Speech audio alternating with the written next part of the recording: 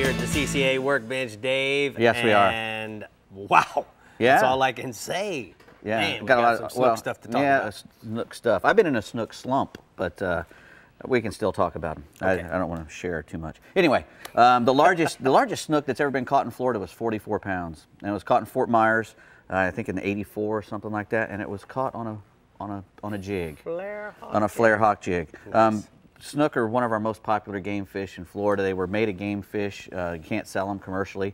They jump and they get big and they love to eat stuff, and they're powerful fighters, and that's why we love to catch them. Right.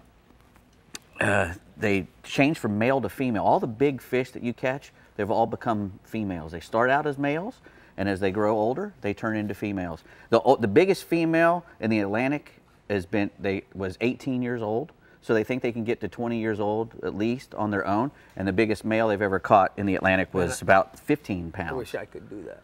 What's that, change? I wish I could have been a male till I was 20, and then I became a female. I'd have all the smarts from one way. I better just no. Yeah, exactly. You'd be worse off, is what you'd be for sure.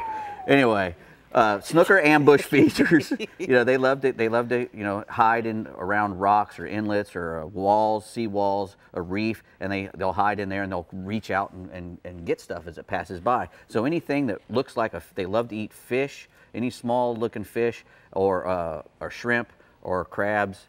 They love to eat those as well. But they eat whatever is the most around, kind of like a blue marlin. They say, what does a blue marlin eat? Well, if there's a bunch of pilchards around, he's eating those. Same way with a snook. If there's a bunch of little mullet around, he's eating mullet. If there's a bunch of shrimp around, he's eating shrimp. So if you see a bunch of mullet popping shrimp and you go through a topwater plug that looks like a fish, more than likely you're not going to get a bite out of the snook. You got to try to match what they're eating. So that's what we spend a lot of time doing. Now, you say that, and then you look at this thing. Now, we're trying to match a hatch of something, and I don't know what this looks like. It's swimming in the ocean. Now, they say that this runner here is supposed to look like the tail of a bait fish as it's running through there. And these flare hawk jigs, people use them all the time. They're really great at night, under bridges. This is for the Woodstock. Yeah, is that what that's for? Yeah, the ones that were born during Woodstock. Oh, yeah? Why is that? Well, all the crazy colors. Oh, okay. There's a lot of crazy stuff going on in Woodstock. I got you. Well, these things run from like 1 ounces to 3 ounces, and when you got a whole lot of current coming through, you want to start using the bigger jigs. And actually, when you got a lot of current and you're using those big jigs, that's when you really catch the great big snook. So that's what you want to try to do, is when you're using these things. And they say when you're fishing these in dirty water, you want to try to use chartreuse and stuff like that. Yeah, I agree. And then when you get real clean water, you want to move to like a white color, just a white or something white and blue. And if you're not getting bites with the white and the blue, put the chartreuse on there. And if you're not getting a bite on the yellow heads, try an orange head. Some guys will go through, a long time, they'll bring 15, 20 jigs and they'll keep changing them out until they find one that starts to work. And then they start popping them with that and they keep using it. Mm-hmm.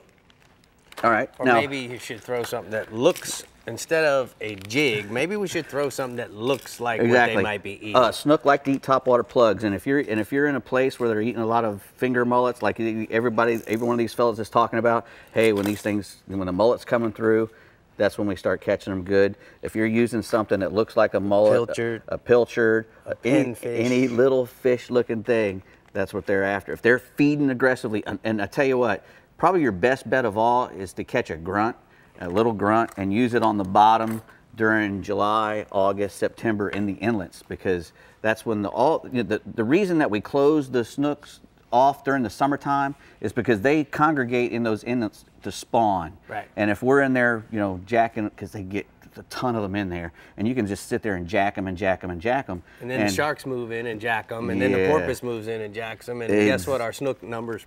Exactly. So we try to keep them, safe when they're all piled together in those inlets during the summertime. And once the summer ends and they start to move around off the beach, then we open up the seasons again.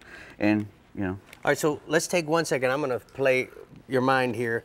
Oh boy. All right. So, what size leader do we need to have, and what size rod should we have as a generic train of thought? Most bass stuff will work unless you're catching great big snook, under a bridge. If you're fishing in a place where you're going to get 20, 30 pound snook, you know, a lot of guys will use a Penn Senator with 110 mono on it and locked up, you know. He drops a live bait to the bottom and he's hooked up to a 40-pound fish and it's 10 feet away, you know, so he's got to have all the wood. But if you're on a flats, you know, you're catching snook. This Akuma this is the heavy action. Yeah. I loaded it with 40 pounds. That would be fine for 832. That would be fine for an inlet. You could fish with an inlet with that, and with 50-pound, you know, and the other thing, it's going to throw one of those big jigs or one of these big lures too. It's not going to be overpowering. Yeah, I get a lot of grief. I fish in Sebastian Inlet a lot, and I fish with a friend of mine who uses a bunch of big stuff, and I use a lot of little stuff, and he rides me like a pony because he thinks I'm not going to catch any. And I haven't yet. Well, Dave, you know, you got to use what God gave you. So if you're using little stuff, it is what it is. I understand. All right, Bree, you want to go with this now? On that note, sure. Let me just take it from you guys. The Glass Ghost is my